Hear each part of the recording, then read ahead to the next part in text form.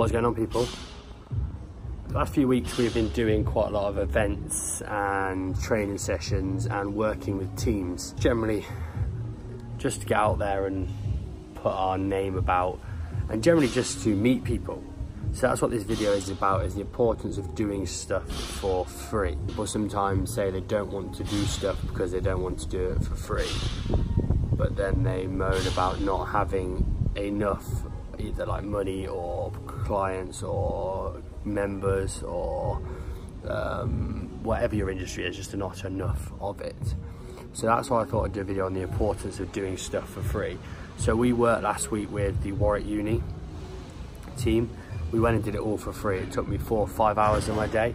Went and planned it and took the male and females, about 30 of them, through a conditioning session all for free. We then, later on that day, I drove all the way over to Southam to train the girls football team, a spin class and a Metcon class. The jump is stand up and then back down. Again, we did that for free.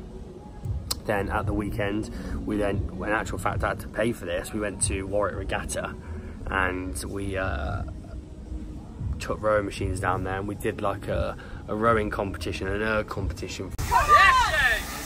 Yes, yes, come on! Legs down! Legs down! There we go!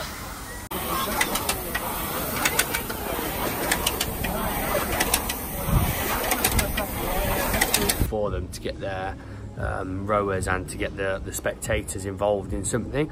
Ran a little competition and gave away prizes, gave away membership, but again we did that from 7, 8 in the morning through to 5 at night, all for free.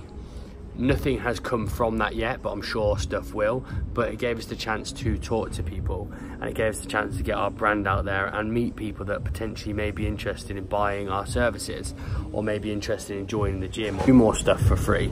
Don't look to be getting paid for everything you do. Obviously you can't work for free all the time, but if you've got spare hours in the day and you have the opportunity to go meet people or practice what you preach, do it. The time's going to pass anyway. You're better off going and talking and working with somebody, which may eventually lead to something. It may not lead to anything, but it may lead to something. I've had a lot of things now what I've done for free, and I've made good money, and I've got a decent amount of members or clients from a free event, from going on and paying to be at an event in actual fact, or renting a stand at something, or training a group of people. Because like I said earlier, the time does pass, and I'd rather be doing something with my time than sitting on my ass twiddling my thumbs when I could be out there networking, mingling, and just helping people get better. Because remember, if you solve people's problems, then that's when the financial side improves massively, if you are a problem solver. We solve problems here by helping you get from not fit to fit, or helping you lose weight, or helping you get stronger, or just being there for you, making you accountable for your actions. That's how we solve problems.